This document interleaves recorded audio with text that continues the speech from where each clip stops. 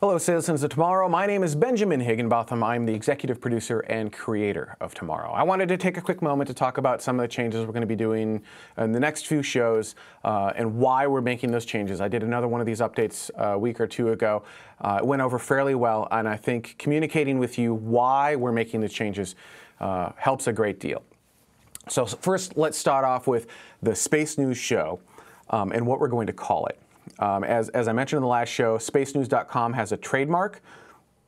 I've been doing some research, and I'm not entirely sure what they have a trademark on. Do they have a trademark on Space News or their logo?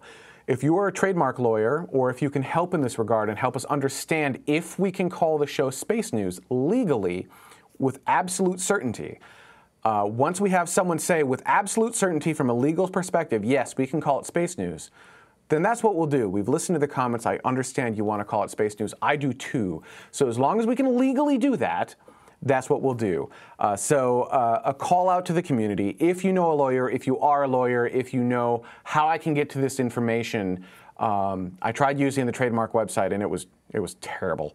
So if you can help out or know someone who can help out or put us on the right path, it would be greatly appreciated. Just leave a comment below or email me, benjamin@tmro.tv. Other changes to the Space News Show. You saw that we brought in Space Mike this last week. He did the Launch Minute and he did a segment. This next week we're going to bring Jared back in. He's going to be doing a news story as well. The goal is to bring in a lot more hosts. So we'll be bouncing between hosts, and each one of them will give their news story and kind of their take on whatever it is they're an expert on. And I think that's going to be a lot of fun. You can have different perspectives, different personalities inside the show. I think it should be pretty cool. We're going to slowly introduce that kind of host by host, so I can work with each one at a time to make sure that we have the right feel inside of the show. Because the scripted shows are a little bit harder, harder is not the right word. They're different than the live show. The feeling is different, and it takes a minute to get there. But give each of them a moment or two or a show or two to kind of get in the right flow of things, and I think it'll be really powerful when it works. The other thing I'm going to be changing is, I might change it back. I'm a little undecided on this, but I think it's the right call. I'm going to change Launch Minute into Traffic. The reason I'm going to do this is twofold. One, it eliminates the need to put it into a 60-second box. Some launches, we only have 15 seconds worth of content for, and we need to find a way to stretch that 15 seconds into 1 minute. Other launches, we have 90 seconds worth of content for, and we have to find a way to compress that into 1 minute. That's silly. So we're still going to target 1 minute per launch. We want each launch to be around, on average, 1 minute. But if a launch needs to go a little bit longer to fit it in, we'll let it go a little bit longer. If we have a launch with almost no data, it's a NROL launch, and we have no idea what they launched other than date and time and rocket, then we'll go for 30 seconds instead. I think that makes more sense in the scripted news format, and I think you're going to get better data out of it that way. So that's reason number one. Reason number two is I'm also trying to spin up weather, and I think traffic and weather in a news show makes a ton of sense. I think it's fun to kind of have a space news show with traffic and weather as well. I don't want to say it's a unique take, but it's a different take that I don't see other space entities doing. And it kind of brings it down here to Earth a little bit while still staying in the cosmos. It's a little cheesy, but I think the good kind of cheesy. It's a very fine line. Hopefully I don't cross that line, but we're going to try it. We're going to see how it works. And speaking of weather, I've been in contact with Dr. Tamitha Skov with regards to doing space weather. She is known online as the Space Weather Woman. You can find her on YouTube. She does just great space weather updates, and she's going to be taking these longer updates and turning them into 2-minute segments for us. We actually have an example for you. If we were able to fit into the last week's show, it would have looked a little bit like this. Space weather this week has gotten very exciting. It all began with region 2733 that grew very rapidly in Earth view. It's been firing off a bunch of little flares, including a mid-C class flare, which is pretty surprising considering its solar minimum. However, this region did not fire any Earth-directed solar storms at us, and we've been watching it as it's slowly rotating now to the sun's backside. We will continue to watch it on the sun's backside, though, to see what more developments might might occur. Meanwhile, we've got this massive coronal hole that's going to be rotating into the Earth strike zone here in the next day or two. The last time we did a dance with this coronal hole about a month ago, it brought us up to storm levels, and it could do so again. We are definitely expecting aurora at high latitudes, and we could even see a bit of aurora at mid-latitudes for just a skosh. So what else does our sun have in store for us this week? Well, this is stereo A. It's our backside monitor. You can see here's Earth, here's the sun, and here's stereo A staring at the sun from behind. And although there's not a lot of activity on the sun's backside, we do have a bright region, and it's been pretty active. In fact, on the 29th, it was firing off quite a few little solar flares. And this is good news for amateur radio operators and emergency responders. This region is going to be rotating into Earth view here in about the next day or two. We will actually can start seeing it right about now. And if it continues to keep up some of this activity, then we will easily have the solar flux stay up into the marginal range for radio propagation, and we will be able to enjoy the nice conditions we've already been having in Earth easily over the next week. Okay, so I think that's going to be really great. The question is, what do you want to see in space weather? There are many different avenues we can take. Like, space weather can impact launches. So like if you have bad space weather, your rockets could be grounded. It can impact satellites. It can do bad things to things on orbit. It can create aurora. It can interfere with ham radio. So what would you like us to focus on from a space weather standpoint? And if I were to draw a line here, it'd be like, do you want us to focus more on the space-based assets, where it's how space weather is going to impact launches and satellites? Or do you want us to focus more on the Earth-based stuff and bringing space down to Earth? How it's going to impact aurora, how it's going to impact ham radio and emergency operations here on Earth, how it might impact you here on Earth. Which one would you prefer? We're probably going to try a bunch of different things to see what actually fits and makes sense. So give us a little bit of time to play with that format. I think all of it's going to be cool, but like you'll know it when you see it. You'll be like, oh yeah, that was awesome. When that happens, please let us know. That really helps us not just know what doesn't work, but what does work. That's really valuable data too. So that's what's going on in the Space News Show. We also have our live show. I talked a couple weeks ago in this update about how the live show is supposed to be just a casual, fun conversation. We're going to talk on top of each other. And I don't think that properly conveyed the feeling of the show.